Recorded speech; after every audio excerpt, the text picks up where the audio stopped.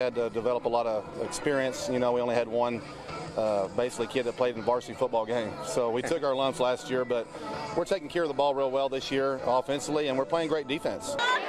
Great defense is what's happening over at Pioneer. Jason Wheeler has brought the Diamondbacks a long way. 3 wins all of last year, but now their 4th straight win this past Friday over La Feria, in which they held the Lions offense to only 10 points. Joe, Pioneer looking really good so far, huh? Hardly anyone looked at their varsity schedule last year. Everyone looked at their JV team and kept talking about them all year, saying, wait till you see next year. Next year's here. Here they are. They're real. They are real. They are undefeated, as is Roma. Roma played at Palmview on Friday. The Gladiators 4-0 after a 44-27 win.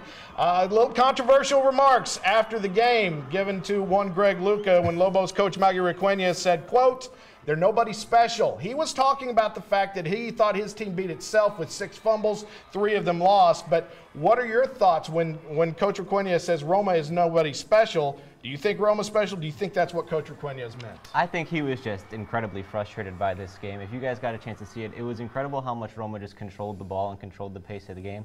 Palmview never got a chance to get out there. Roma picked up 20 first downs in this game to Palmview's 6 by my count. So just total ball control, and he was just really frustrated after the game with how that played out.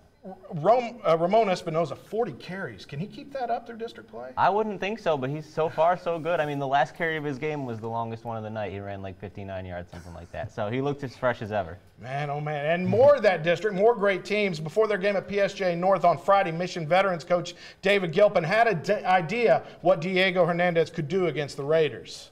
See his knowledge of the offense. There's nothing else that we're looking for. I'm not looking for him to be more accurate. I'm not looking for him to know our offense better because he's already there.